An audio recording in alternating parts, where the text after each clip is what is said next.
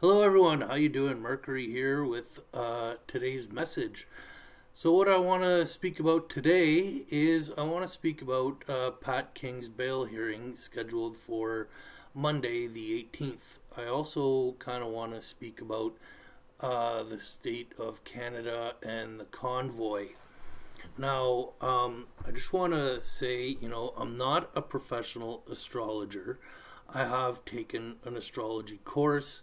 I've spent many years following the movements of the planets and really getting in sync with the flow of the universe. I have had numerous predictions that have come out accurately, and yeah. So I just want to mention as well that I'm not making any predictions here with Pat King. I will, however, give my perception to what I predict happening for the affair for the state of Canada. Okay, so what I have on the screen right here is I have it set for July 18th at 9 a.m. in Ottawa, which is when Pat King's bail hearing is. And so I'm going to also have to bring us to some other charts to better explain this, and I'll even have to bring us back to January when the convoy started and entered Ottawa. Okay, so I'm just going to point some stuff out on this chart here. Then we're going to go look at these other charts. We're going to look at the Canada birth chart and what was going on in January and February, possibly February. Yeah, sorry, we'll get into February as well. And what else did I want to talk about? Yeah, and then we'll come back to this chart and better explain it once I've given you guys the back stories of looking at the other charts. Okay, so in this chart here we have Pluto at 27 degrees Capricorn, very important. We have the Sun and Mercury opposing Pluto at this degree. We have them both, well, all making an aspect to Neptune. We got the moon actually traveling away from Neptune here. The moon is not so important. I was just thinking because it is showing a trine, and I do realize that the moon will be transiting over Jupiter as well as in a few days transiting over the node Uranus and Mars. Okay, so yeah, there's that, and Jupiter here is in a square to Black Moon Lilith. So those are some of the things that I wanted to point out in this chart before looking at the other charts. I'm also going to mention that the moon here, the sun is in Cancer, and the sun in a few days is going to be entering Leo. So the moon is has done at least 2/3 of its moon cycle here, which would have started in Cancer. Therefore, the full moon would have been in Capricorn, the next moon cycle being Leo. So the full moon in Capricorn, which happened yesterday, last night, the 13th. Okay, And on the 14th, we both had both Pat King and Tamara bail hearings. I'm not sure yet about Tamara, but Pat King's has been moved for Monday. Actually, I feel like I even heard Tamara's for almost 10 days later, the 24th or something. I'm not accurate on that, and I haven't actually dove into that more. I can talk a little bit about it in regards to moon cycles. Why I was just mentioning moon cycles a minute ago. The Capricorn full moon is because I'm going to take us back to, I'm going to do it on this chart here. I'm going to take us back to January. The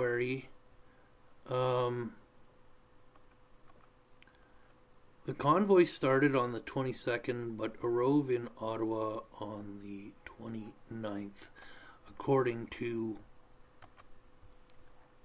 Wikipedia. On the 29th here, beginning on the 22nd. So I'm just going to bring the chart to the 29th. And so I'll mention here that this moon cycle, you can see that the moon is almost done. It's catching back up to the sun. The sun is in Aquarius, so that means that if it's catching back up, it's done a full cycle. That means the sun would have been in Capricorn for the new moon that happened, that this moon cycle is finishing up. So this is a Capricorn moon cycle. And what did we just have yesterday? The Capricorn full moon, and both Tamara and Pat were in court. So we're seeing how there is a yearly moon cycle. The things that start in the Capricorn sign come to fullness, and you know, it still has that energy is still in play for 6 more months until we come back to the Capricorn moon cycle. And not saying that those things will be wrapped up, but those energies, you know, one neat thing is the full moon just happened in Capricorn, right? So some issues have come to its fullness and now need to kind of start dissolving or breaking down. So, you know, hopefully that's a sign of something good. Okay, now I want to talk a lot about Pluto and Mercury. So I was just mentioning Mercury and the Sun are opposing Pluto. But here on the 29th, when the convoy arrived in Ottawa, Mercury was actually conjunct Pluto. Okay, so Mercury's the messenger, and Pluto at 27 degrees Capricorn. This is a 248-year cycle, and 248 years ago was 1776, when America got founded. Okay, and if you go back 248 more years, it's when the Spaniards took over the capital of the Aztec Empire, Acapulco. So Pluto at this degree is the rise and fall of civilizations. I've spoken about this in other videos too, but leading up to both of those situations, both the Aztecs and America being founded, smallpox was being spread with blankets to the natives, and I'm not sure the delivery system that the Spaniards used, but there again, the Spaniards brought smallpox over to the Aztec people. So biological warfare goes hand in hand with Pluto at this degree. And so Mercury here is the truckers brought a message to Pluto. Also represents power, the plutocracy. Okay, so there was a message that the truckers brought to the powers, and Capricorn is our institutions, our foundation, our structure. So yeah, the truckers. Mercury also coincidentally rules transportation and trade. What I mean by trade is like our financial markets and stuff like that. So here a message was brought to the powers in the institutions. And now I'm going to go to February 11th to start. So on February 11th, Trudeau threatened about the Emergency Act, but Doug Ford actually called a state of emergency, as you can see down here. I'll point out the date too. The date, February 11th, over there. Okay, so February 11th, Trudeau threatens the state of emergency, and Doug Ford calls a state of emergency, and Mercury has now gone retrograde and back to connect with Pluto again. So now it's the powers returning their message, announcing, right? Making an announcement. And yeah, on the 14th, when Trudeau actually calls the Emergency Act in, Mercury is at the very end of Capricorn, just about to move into Aquarius. So finishing up that Capricorn powers announcing, making announcements kind of deal was going on.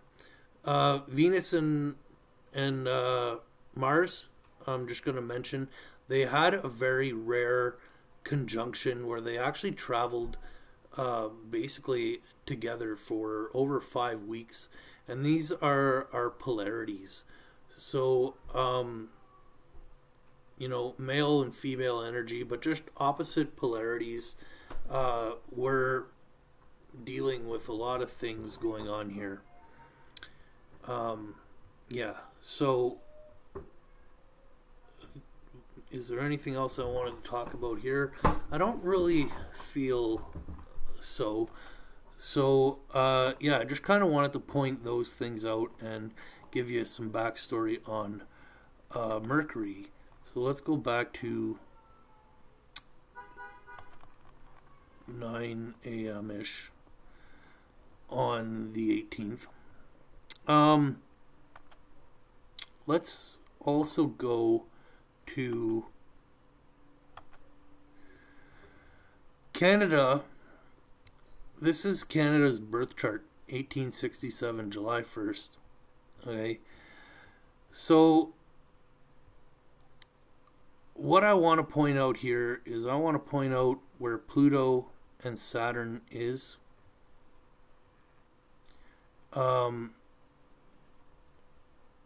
So Pluto's at almost 16 degrees and Saturn is at almost 18 degrees, Taurus and Scorpio, at the time of Canada's birth or whatever. Okay, so Pluto is death and rebirth, transformation. In the sign of Taurus, Taurus is an earth sign, and it rules more the surface level of things and values. Like we see the bull on Wall Street, so it kind of rules over money, but values more so. I like using values because I personally believe that money is on the way out, that our value system will turn into community over commodity.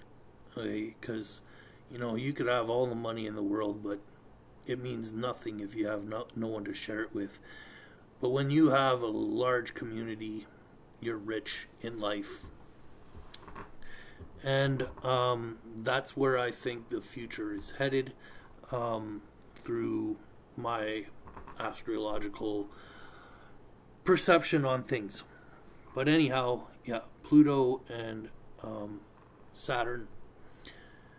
Now, on June 30th, when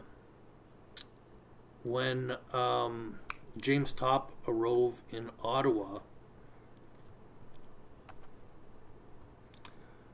let's go back to that for kicks.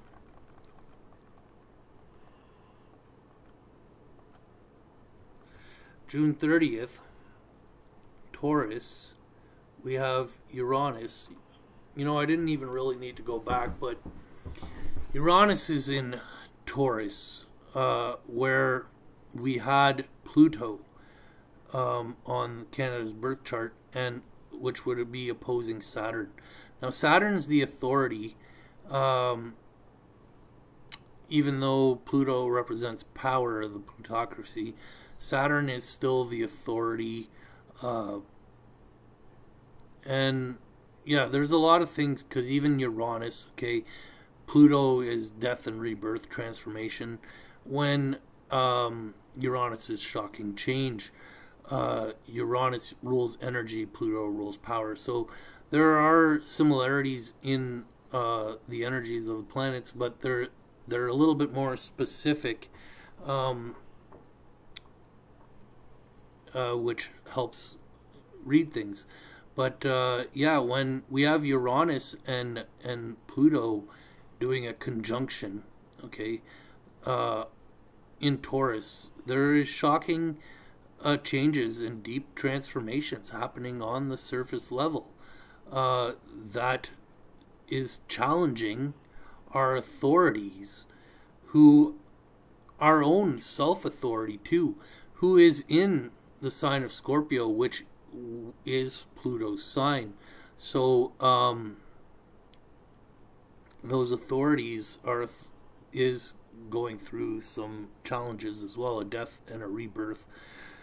And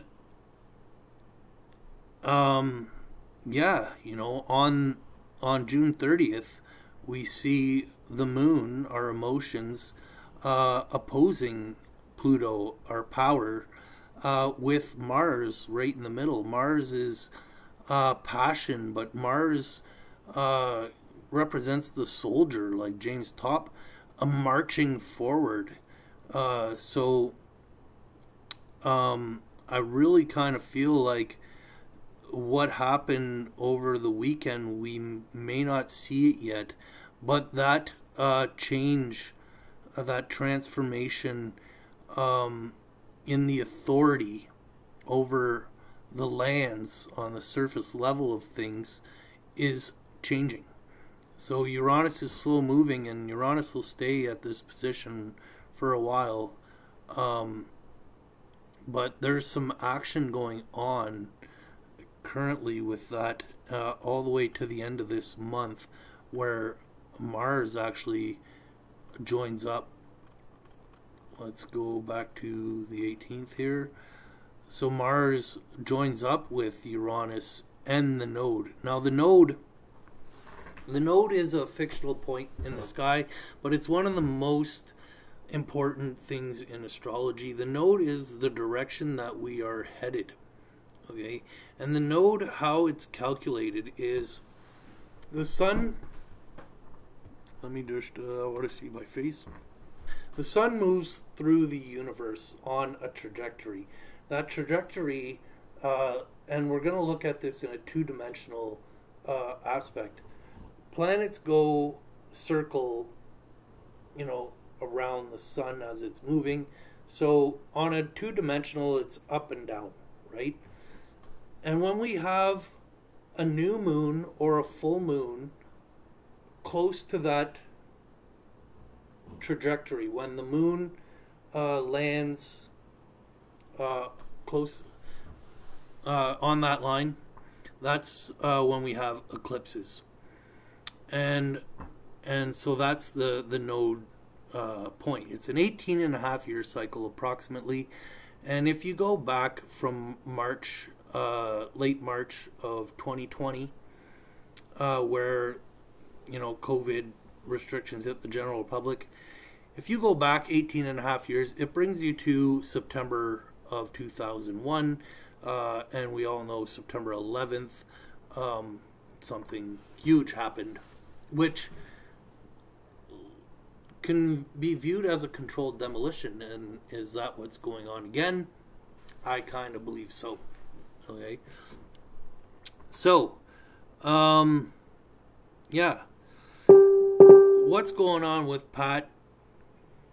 I feel like we're not going to get our answer here. I feel like we're going to get our answer, though, before Friday, because Friday at 4 p.m., the sun moves into Leo. So right now it's in Cancer. Cancer is about the home, but it's also about security, and it could be even viewed as homeland security. Okay. I forgot to mention, however, on the 19th, so on Tuesday, Mercury actually moves into Leo. So maybe there is an announcement made. Maybe Pat King is free and he's making the announcement, because Leo, the king, right? The rulers, it's a sign of creativity as well and all that. So perhaps, we are getting some news. Perhaps Pat is freed and we are getting to hear from him on Tuesday morning. I can't say for sure. Now, here is where I view something bad, more so, a not so positive outcome. I should also mention Venus entered Cancer. When? Venus in Cancer isn't so important. Venus rules Libra, Lady Liberty. So, that could be something good here. Venus also rules Taurus, where we have all this other stuff going on. So this actually may be something good. But the thing that I want to mention that is somewhat perhaps alarming is Jupiter square Lilith. Okay, so I'm going to bring you to this right here, Jupiter square Lilith. You can feel tension brewing between your ideas and desires for freedom and situations that force you to contend with the status quo. Okay, you can work to show your great influence and talents. You are born for great accomplishments, but you may have to overcome self-sabotage and misdirected rage first. You may get lost in your desires for pleasure and freedom, and you will have to work through some struggles between personal desire and the good for society. Now, the first one, you can feel tension brewing between your ideas and desires for freedom and situations that force you to contend with the status quo. Okay, so what does that mean exactly? Is that on the freedom fighters, or is that on society who's condemning Pat King? Just something interesting to consider there. Now, we will be moving into a new moon in Leo. Let's check the date here. So this new moon in Leo is actually going to be happening after Tamara Leach's trial.